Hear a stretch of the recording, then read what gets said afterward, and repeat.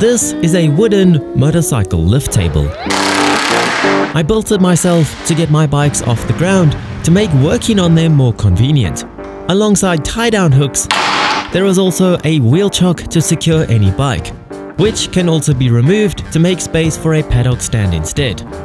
Wheels that swivel and lock in place allow you to freely spin your bike around or put the lift out of the way.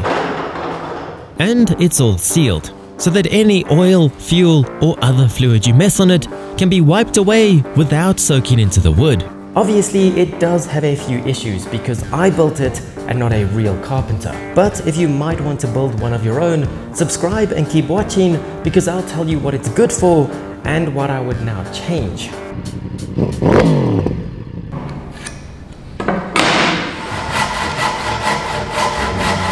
I've wanted to make something like this for quite a while now, and since I've been working on the lower half of my bikes quite a lot recently, it seemed like a good time to finally do it, so I can spend less time on my knees.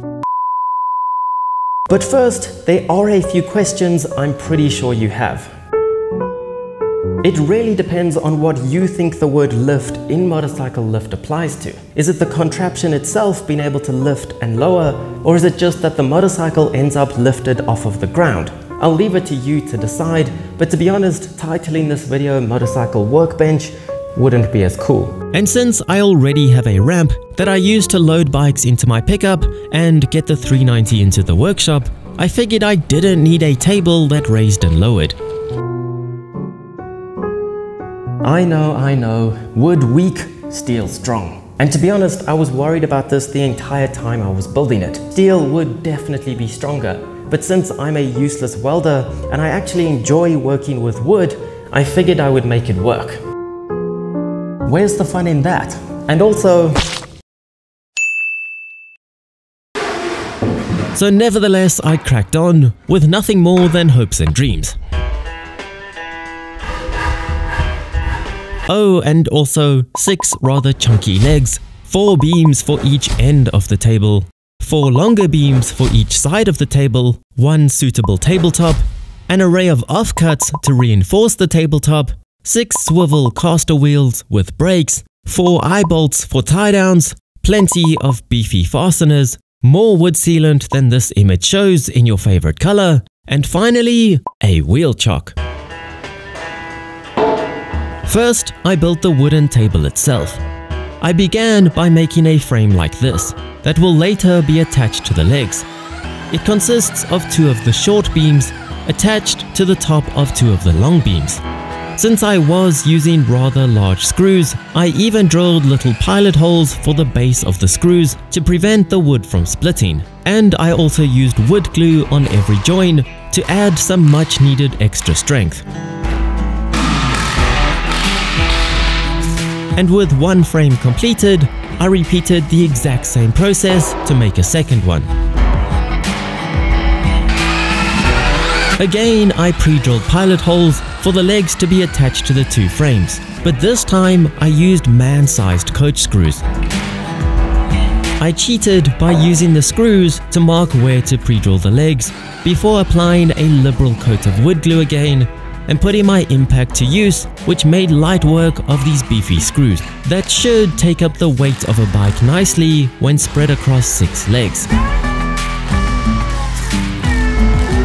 I repeated the process another 5 times before I was left with the first sighting of what it might look like. And then the second rectangular frame endured the same routine to be attached to the legs as well.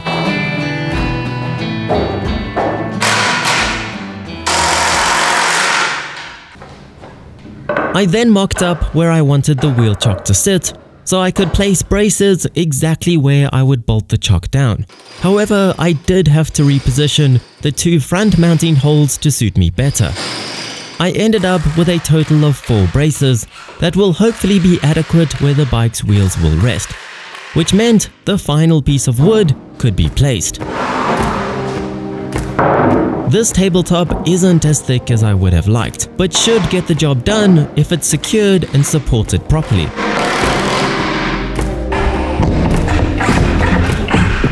So, around 46,000 screws later, I could drill the mounting holes for the wheel chock and mock up where the eye bolts will be positioned.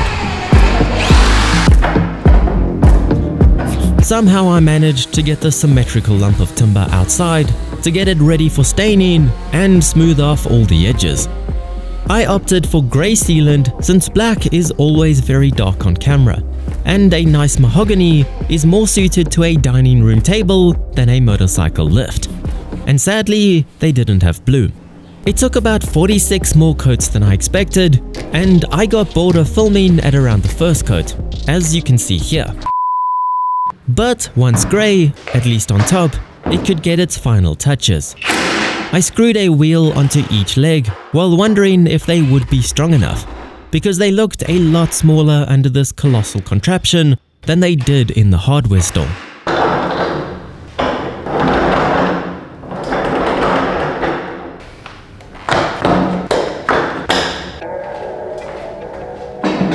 The wheel chock gave it some purpose, making it look more like a motorcycle bench rather than an old-fashioned flammable hospital stretcher.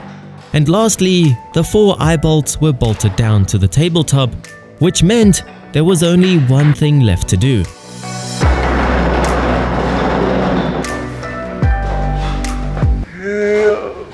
With zero run-up or muscles, I made it look like hard work.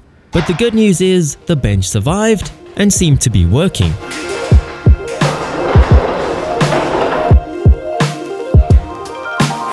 So now that it's a reality and I've actually used it, I do have a few thoughts. Firstly, what I would change. The dimensions for starters are almost perfect. I stole the dimensions from looking at real bike lifts online, which helped. The 2-meter length is perfect for any bike I will ever want to work on, and so is the 60-centimeter width. I built it to be able to accommodate anything from a dirt bike to a superbike, but probably not a Goldwing.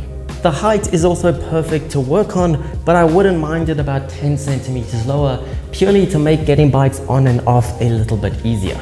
Then it does probably need bigger and stronger wheels, but I'll see how they last over time. If they are a problem, I'll either upgrade them or just remove them altogether, because that will also lower the height. However, I do need to be able to move it out of the way all by myself. They seem perfect so far, but I am slightly nervous. Wider tie-down points would be more secure, but this is the best place that I could mount these, and it actually works really well. It's not like transporting your bike where tie-downs need to be super tight and secure. It's more like a catch net to prevent your bike from tipping over. And usually it doesn't even compress the suspension. Originally, I wanted to use wing nuts to fasten the wheel chock down so that I could quickly remove it with nothing more than just my fingers if I wanted to replace it with a paddock stand, for example, to get both wheels off of the ground for a tire change, for example. But I wasn't sure how secure wing nuts would be, so I settled on regular nuts. But the truth is, an impact is probably faster than my fingers in any case. You can also just pull this pin out to adjust the wheel chock to whatever size wheel you want to put in it, so it will suit any bike. So, was it worth it? Knowing everything I know now, I think it was. It's going to make filming much easier because my tripod can't even go as low as the rear sprocket, for example. It was relatively expensive at about $300, but that's still a fraction of the price of a real lift, and 10 times more fun to make. It's the perfect height to make jobs like adjusting your chain much easier, because you can now see the lines to align your wheel.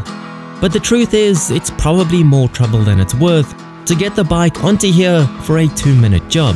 However, just about every other job that takes more than an hour will be easier on this, as long as it's below the height of the tank. If you're replacing your chain and sprockets, doing an engine rebuild, or even installing a new tail tidy or exhaust, this is all at the perfect height, and it will make it easier and a bit of an occasion. But anyway, I'd love to hear your thoughts of my take on a motorcycle lift, and what you would do to make it better. Hit the like button if you enjoyed this video, and I'll see you on the next ride.